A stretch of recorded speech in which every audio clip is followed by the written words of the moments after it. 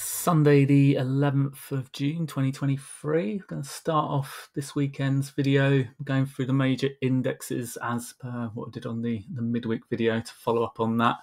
It's a good place to start. Obviously, lots to get through this weekend, some market breadth later in the video, watch list posts, stocks, etc., and the IBD industry group bell curve and relative strength rankings tables, etc. So lots and lots to get through, as well as some of the week's stage 2 movers, the weekly charts. Get to that later in the video. But as I said, start off going through some of these weekly index charts and daily charts. So S&P 500 as usual as the starting point. At the bottom here, we've got the combined percentage of stocks above their 50-day, 150-day and 200-day moving averages. So this is a really good proxy for what those of you that watched Stan Weinstein's interview yesterday. Doesn't do too many these days, but did one for the Trade Line conference yesterday. And he talked about the stages survey from the book, which has been his proprietary indicator throughout the years, which obviously looks at the amount of stocks in stages 1 and 2, so i.e. those that are technically healthy. So the combined percentage of stocks above their 50-day, 150-day and 200-day moving averages is a very similar indicator to that. It gives very, very close readings to what that gives. So you can see at the moment we're hovering around the 52% level at the moment down here. As Stan said, his stages survey was around the 50% level or so at the moment. So over time, this has developed from used to use just the 150-day or the 30-week moving average for it, but worked out that adding the 200-day and the 50-day to it was a much better way to look at that data. So as you can see at the moment, we're just still in this neutral environment as such, even though the major indexes like the S&P 500 here have been breaking out into stage 2. So it's a very selective market at the moment, which again Stan talked about yesterday, and something we've been talking about throughout the year here, with only a smaller amount of groups in stage 2 compared to the rest of the market that's been basing stage 1 and still some in stage 4, etc. So it's a very, very mixed market. But S&P 500 continues to grind its way higher here in stage 2, but we are coming up to a major area of support resistance from prior levels here. So potentially could be stalling here a little bit. And if we look at the daily chart, we've got a little bit extended in the near term. Did a little breakout on Friday above the 4-day range here, but obviously couldn't close above its 280R level there, so might need to come back in a little bit, watch for tennis ball action, but we're above that old major resistance level. We started to break out more convincingly into stage 2 here. You can see percentage of stocks above there, the 20-day EMA at 70.34% at the moment, so just rolling over a little bit here in the upper zone. When we tend to be in a stage 2 environment, we tend to hold above that 70% level on the percentage of stocks above their 20-day, but obviously with a few little drops back below, but generally it tends to hold in the upper range when it's trending in stage 2. But if we look at the equal weighted chart as well, which has got the longer percentage of stocks above their 200-day moving average here, you can see that's currently at 57.4% in the S&P 500. And you can see from the equal weighted chart here, did break out this week as we saw that rotation with the Russell 2000, the NYSE stocks, and obviously the equal weighted S&P 500 stocks here, showing some relative strength in the near term, starting to break out. You see we've got above this 180R level in here, holding above that for 4 days. So, what we call our short-term uptrend on this, although we're still within this base structure at the moment.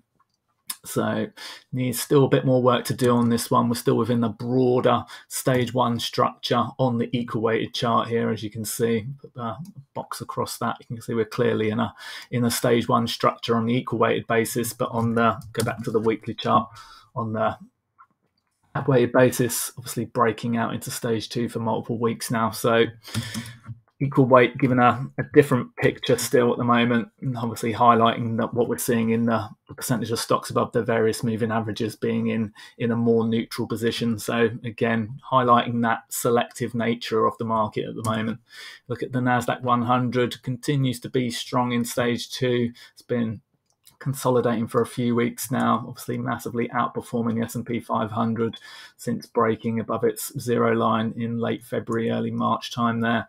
So continues in a strong stage 2, again moving into a zone of potential resistance as well from older levels, but obviously doing well so far in the leading index year to date, but has got extended in the near term here. If we look at getting above that free ATR level for multiple days there, so it's been running very strong in the near term. Had this pullback bar the other day, shook out quite heavily in a lot of stocks. So at the moment, that's the area to watch. Did rebound back up to there on Friday, but we've not cleared back above that yet. So if we do start to move back above, then obviously continuation of the trend. But at the moment, obviously in a short-term consolidation. So looking for further pullback, ideally, as it has got a little bit extended in the short term here, 68.69% above their 20-day moving average. So again, hovering around that 70% level at the moment. So look at the equal weighted on this again. This has also started to move out into stage 2 here. You can see it's starting to break above the near-term range here that had been in February to May. So starting to clear above that a little bit, running above the 1 ATR level here. So within its normal range, not extended on the equal weighted basis, but obviously starting to consolidate a little bit near the highs here at the moment. 74% of stocks above their 200-day moving average in the Nasdaq 100 at the moment. So you can see it's been, as it's moved out into the potential stage 2 here, it's been majority of the stocks, more than 2/3, have generally been above their 200-day moving average, is what we typically see. So Nasdaq Composite as well, breaking out into stage 2 4 or 5 weeks ago now. So, but the percentage of stocks above their 200-day moving average is only at 39.78%.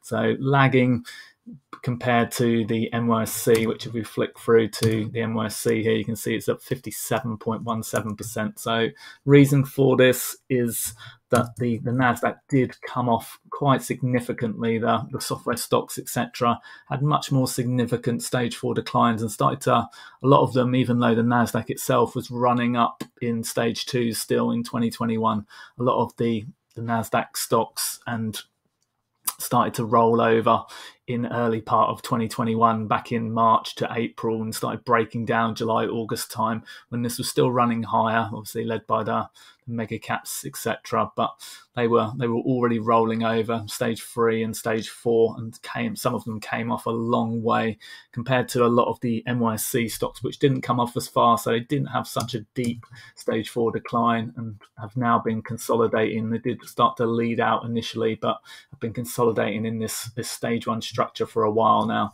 So, but you can see there is slightly more than half above their 200-day moving average in the NYSE, and the Nasdaq has been playing catch up. So we've had some bigger moves after obviously a bigger decline. So look at the Russell 2000. So this was the chart of the index of the week as such. Lots of people talking about it. At the end of last week, it was highlighted with the big move on the Friday at the end of the week, which sent it out of that near-term structure. Followed through this week strongly at the start of the week for a couple of days, and then rolled over a little bit and started to consolidate nearer the end of the week in this zone of resistance, which has been the major level throughout the last year and a half now. So this is clearly our stage 2 level. Obviously not breaking out down here, we're not into stage 2 yet. We're still in the stage 1 structure. So we're clearly within the base structure still. So we need to clear this. I've been saying this 190 level roughly. It's not an exact level, but once we start to get some blue skies above this area here, we'll still have some near-term levels of resistance to deal with. But that for me would be the move to stage 2 with the Russell 2000. You can see this significant bar here on the weekly chart, which has been the major area of near-term resistance since when the bank stocks started to break down, when the regional bank crisis began. So that's our zone of resistance. So until we break back above that, we can't be in stage 2, in my opinion. So even if we do start to make some higher highs within this area here, so that is the level just around that 190 level ish. So if we start to break above there, then potentially we would be moving into stage 2. Look at it on a daily chart, you can see doing what it's supposed to do, short-term consolidation on lower volume after a strong volume move. So rising volume on the thrust up, pulling back on consolidating volume. So now looking for this to push out, potentially make a stage 2 breakout maybe in the coming week or so, and for the relative strength to start outperforming at the same time. So we want to start seeing that relative strength get back above the Mansfield zero line, which is the 52-week moving average of the stock or the index divided by the S&P 500. So 252 days is used on a daily chart for that. So to give an approximate, you can use a smaller measure on the daily chart. You can obviously look at the relative strength using a 50-day moving average as well for a much quicker moving average. You don't have to use the weekly measure on the daily chart, but I find it useful to look at both. So, but when just obviously comparing the two, this gives a quick way of seeing where the weekly levels are as well, although it's got slight differences, obviously based on the number of days only being an approximate.